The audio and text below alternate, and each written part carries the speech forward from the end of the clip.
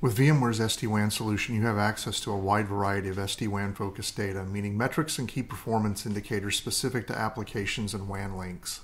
We want to complement that data with additional analytics delivered by the Edge Network Intelligence platform using insights derived from the data feeds that are already passing through the SD-WAN edges. Using AI and machine learning, we're able to analyze that data from a different perspective and provide much richer insights.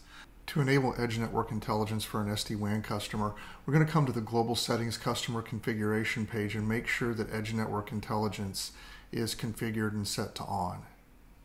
After Edge Network Intelligence has been enabled at the customer level, the next step is to come to the SD-WAN Edge configuration level, and then under Analytics, we can enable Edge Network Intelligence on a per edge basis. It's also possible to enable analytics for multiple edges at one time. Going to the Configure Edges window, you can select different edges and then click More and then Analytics Settings to enable analytics for multiple edges at once. So the first question is, how do we access the analytics dashboard? In the Orchestrator under the Monitor tab, you'll click on Branch Analytics in the left navigation pane.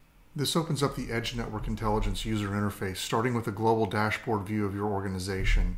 From here, you can click the Summary tab to see an overall dashboard of various performance metrics within the network. You can also use the Site drop-down to see the same metrics for a specific branch location. The Analysis tab provides the ability to view network history, systemic incidents, and critical incidents for the network as a whole or for an individual site.